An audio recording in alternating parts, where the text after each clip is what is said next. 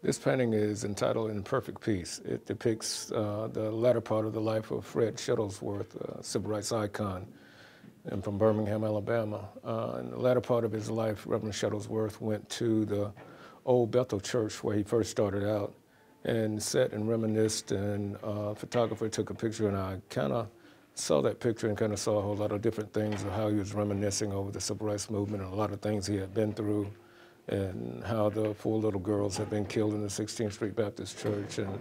how his house had been bombed several different times,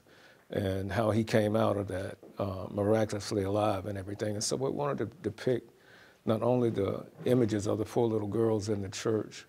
but also the guardian angel that was standing over him while he sat there. And we did the painting in a different style, the style of the Dutch art painters, which the only light that's coming into the painting is the light that's coming through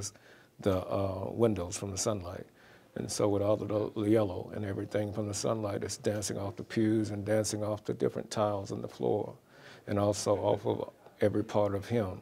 I think we came up with something that would honor him